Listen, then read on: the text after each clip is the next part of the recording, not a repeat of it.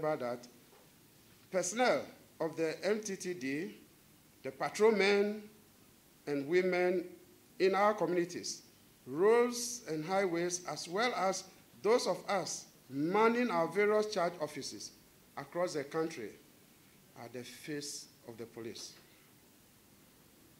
The image challenges we have had over the years of our existence can largely be attributed to the attitude of these men and women who you supervise.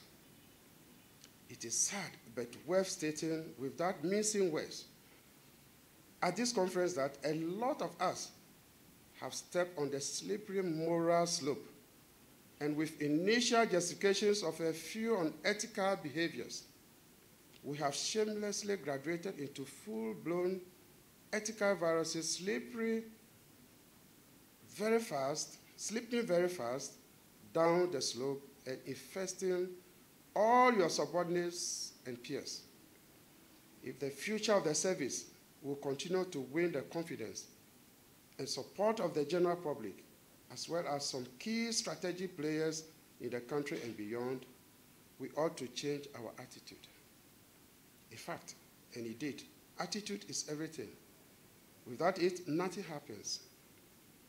The MTTD is mandated to ensure that road users adhere to traffic regulations.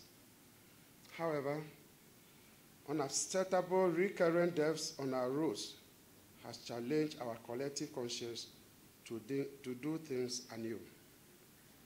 It is my sincere belief that this conference will provoke a rethinking, an attitudinal change in all of us, a change that will inure to the benefit of the Ghanaian people, a change that will demonstrate an MTTD that respects the dignity of the citizenry, a change that will showcase the new MTTD with a much more sharpened professional leadership across the command chain.